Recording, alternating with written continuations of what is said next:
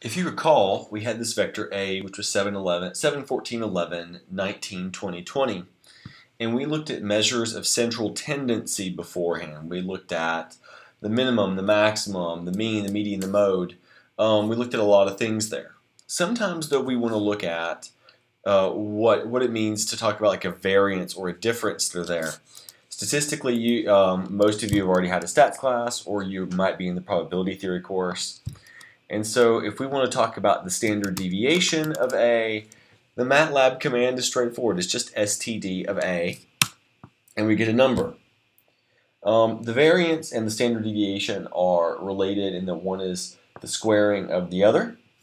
And so if we look at this, we could also just perform the variance of A and get out this idea of a variance.